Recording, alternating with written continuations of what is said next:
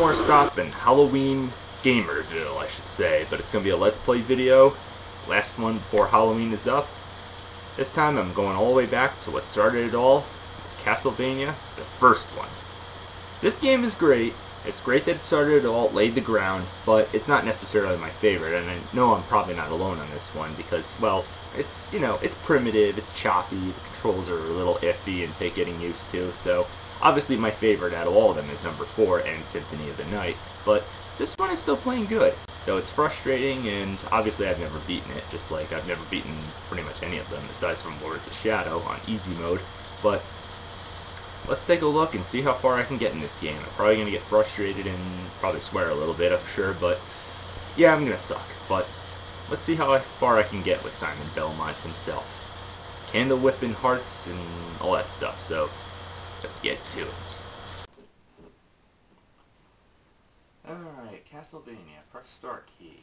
Yep, there's no option screen, and this is still pretty awesome for the time being, even though it's, hasn't exactly aged well, but it's, it was probably great for when it first came out. It's an old game, so you gotta really give it credit where it's due. Alright, I increased my distance of my whip. Yeah, and I got a knife. Sweet. It's not Ghosts and Goblins, but it's probably best to get the knife or any secondary weapon. Ghosts, or mummies. No, they're not mummies, they're ghosts, I think. Or zombies, whatever the hell these things are. I find it funny how it's the only series that never uses hearts as health. The only thing they use them as is either ammunition or as currency. That'd be funny, like, I rip my own heart out and there you go, it's like $1 million. Alright, that's gotta hurt, jumping down like that. His controls do feel a little stiff. The way he jumps down, that pretty much sets the tone of how stiff these controls can really get. So, yeah, I know, this game is heavily flawed with frustration value and, and of course, some more problems which you'll probably note along the way, but I'll say it right now, it's the, backwards falling bullshit, every time you get hit by an enemy or anything.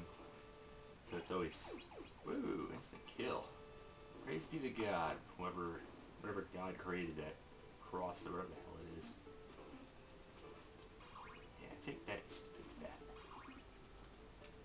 That's more like it. Yeah, I wish money can buy me more health. Yeah, pork chop.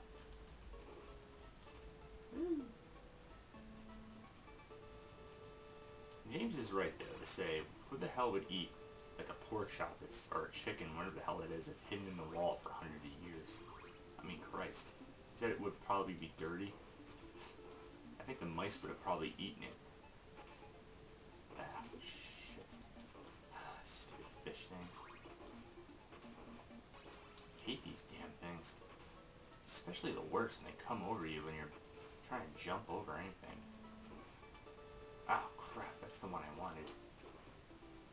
Time freezer, or clock stopper gadget. It's probably the best gadget to get around any of these enemies that jump and knock you over. Oh, come on.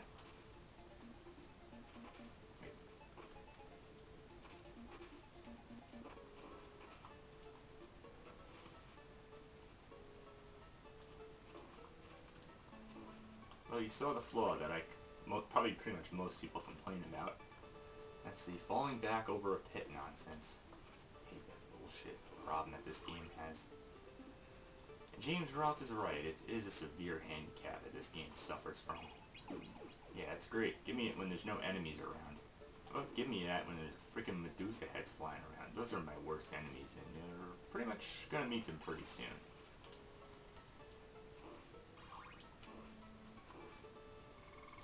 Alright, invincibility. Wish this game had more of those. Ah, actually I like the knife. The axe is good, but it's only good for enemies that are up higher. Sometimes in this game I really wish hearts were currency. No, not currency, but health. Crap, bad.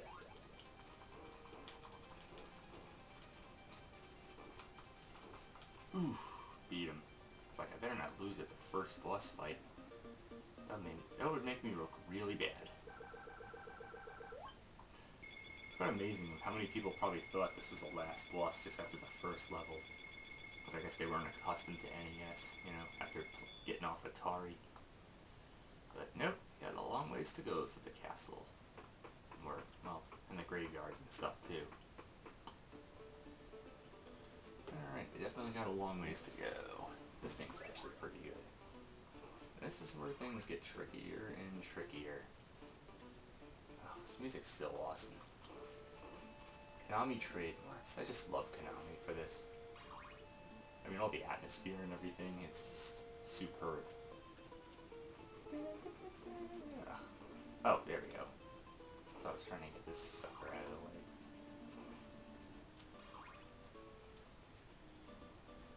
God damn it. Shithead. At least you die every time you hit me.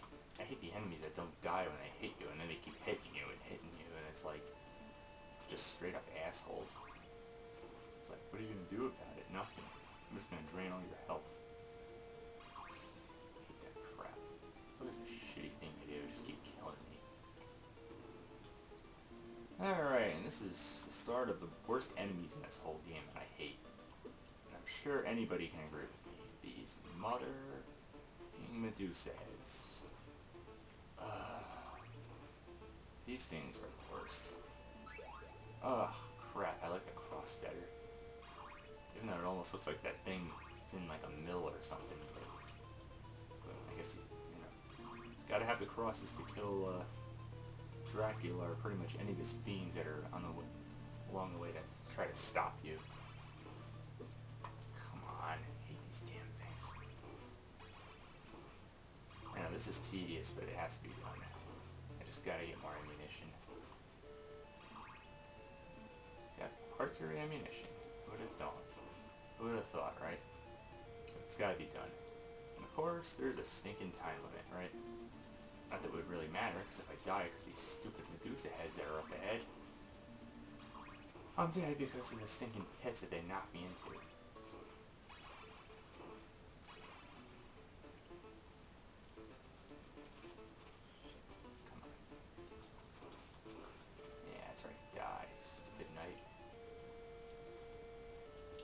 Sentence you to die. Oh, no. Oh, come on! You gotta be shitting me.